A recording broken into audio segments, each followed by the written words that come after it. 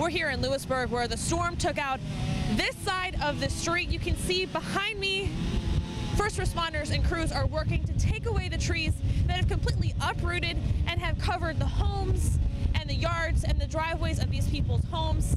You can even see in this tree, this pile of tree over here, that debris from the house actually blew this way.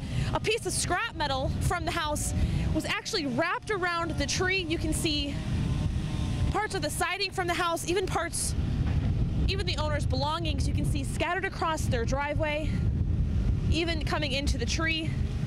Now behind me, even with last night's storm with the strong winds, you can see that the windows were even blown out of the house. The tree is completely covering the roof at this point, and shingles from the roof are covering the driveway. Even the owner's belongings are still scattered across the driveway. The driveway is flooded, it's completely muddy. But luckily, it looks like no one was home at the time.